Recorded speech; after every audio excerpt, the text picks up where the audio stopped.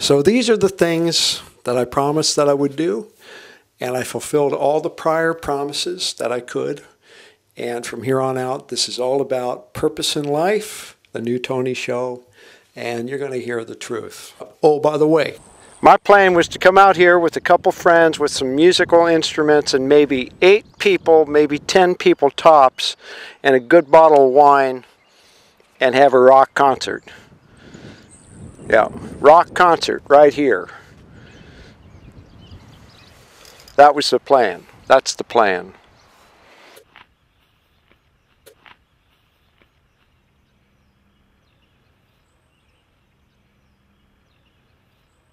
I gotta pack this shit up today. This is not gonna happen today. This is a major f***ing storm. Whoa, doggies! Ha ha! Run! I feel like I want to run. This is bad. Anyway, pack it up.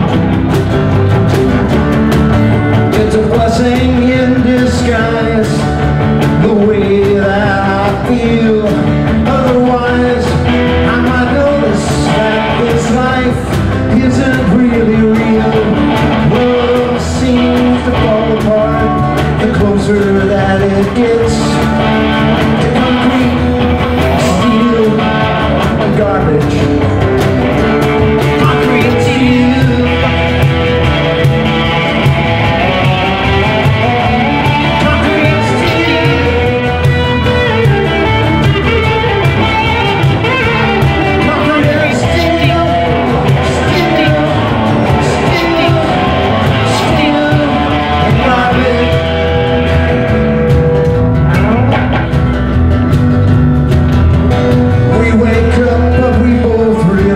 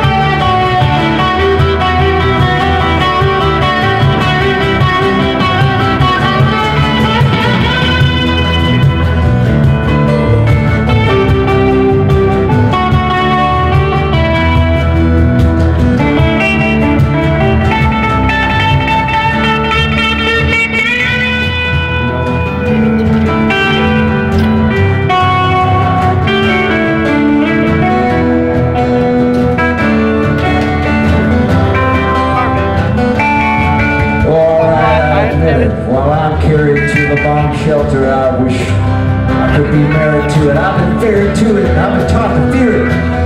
Yeah, till it's gone, yeah, sure. But should I trust it in soul? From the cradle to the casket, just to turn into another pile of, another chunk of, another piece of concrete and steel.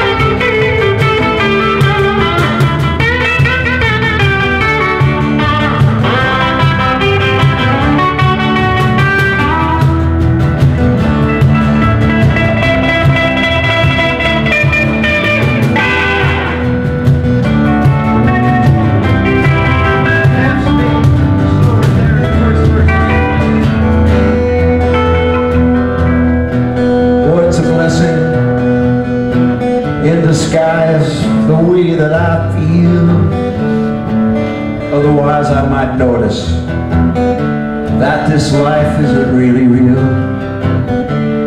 Love seems to fall apart the closer that it gets to concrete and steel and garbage. Happy birthday, Jon Estrin.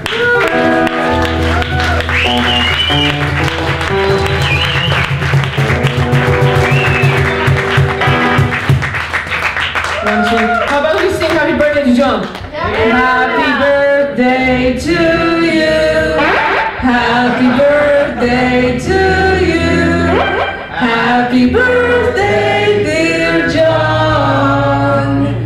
Happy birthday to you.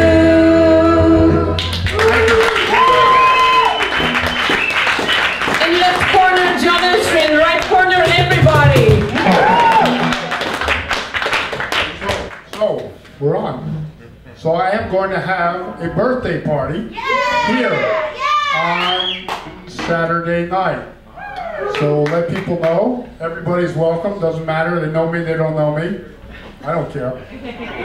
And we're going to have a full band playing drums and stuff. Won't be a cafe scene. It'll be the other thing.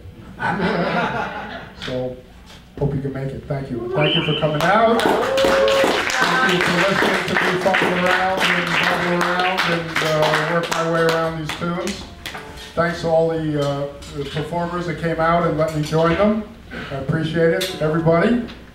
And thanks to Paulina. Thanks to Tim. Thanks to the barista. Thanks to you all. Who's left? Steve, the owner of the cafe. Thanks to Steve, the owner of the cafe, for creating this place for us to be. What will we do without it, really? Would suck here. Well, mostly. One round of applause for Jon. Thank you. Thank you for coming. Next Wednesday is Jonas Magram. He jumps out of his car and he walks up to my door and I get out of my car. That's what it means. Concrete and steel. Oh, yeah. Concrete and steel and garbage. car, and I looked him in the eye. I got it right up onto him. I said, okay. I said, you know, you riding my ass is so discourteous. And he says, you, down at me, using his weight in his body, his whole thing. He's done that his whole life because he was born with genetics and he's bigger. But see, now I do have the skills. If I wanted to take a person down, take him down just like that. He's on his ass and pound his face in. And he doesn't understand. Now that I'm pulling the chi out of my body right now, the biggest worry I've had my whole life is, well, I'd be able to do that and pull back and not kill the person. Elements of using a jackhammer, no matter what size, if it's a big one, a medium, or a small jackhammer, when you're working with stone or anything. Number one, these are not safety glasses. And, but the bones, how are my bones holding up? That's what matters. So here we go. I read something on Facebook the other day, and it turns out to be true. That's 5 eggshells ground up by Jon. When you powder eggshells, what they have is they have all the trace minerals, especially calcium, a lot of calcium content, which matches. I've already got the Himalayan salt in there. There's sediment on the bottom. Himalayan salt, trace minerals. If you listen to your body's going to tell you what you need. And when you feel pain, muscle fatigue, you listen to your body. So I haven't done this kind of work for a while. This is probably about a year ago maybe I did work like this, but I haven't done work like this for a year. So my body, the fortress, the skeleton, is trying to hold up this hammer and take the brunt of the shock waves that go in. So what that means is I'm going to protect my bones, that our body can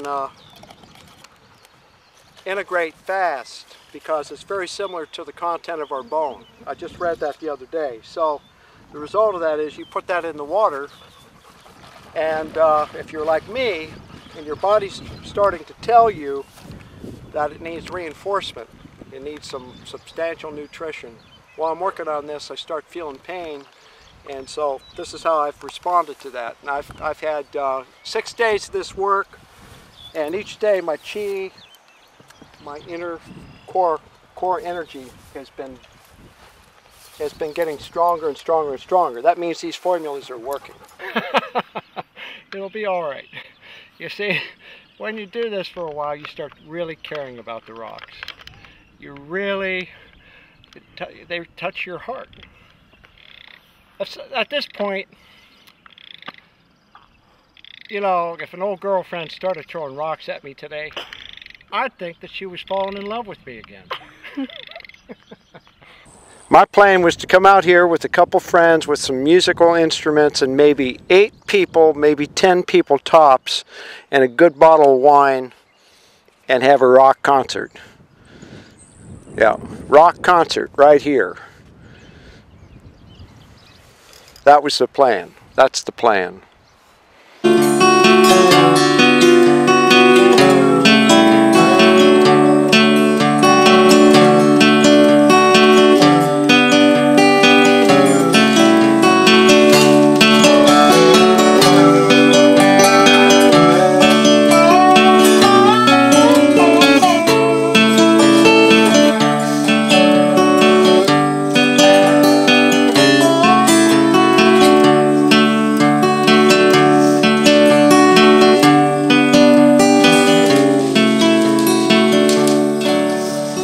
It ain't nothing but old news that he loves the country blues. It hurt me and it hurt you too, but it don't mean a thing if the rain's never rained on you. No water, no ice, this has to work. Shot. I need this pain to hurt.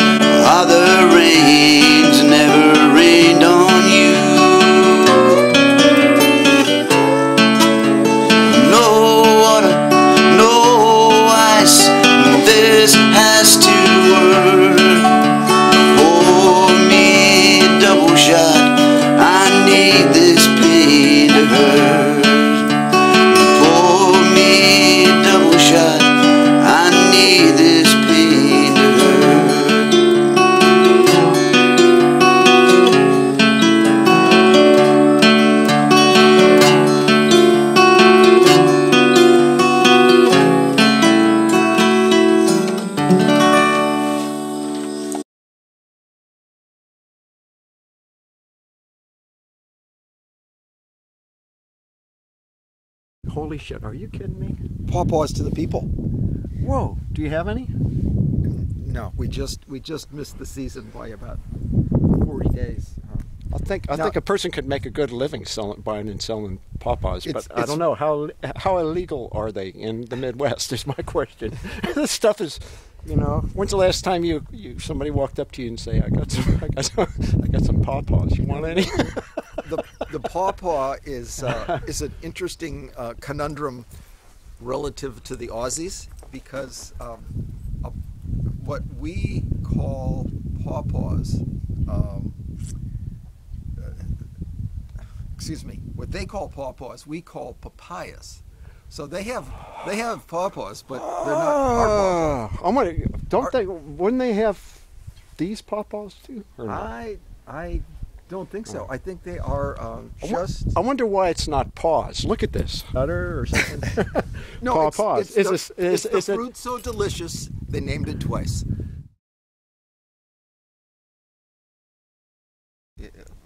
It is North America's largest, oldest indigenous fruit. Wow. And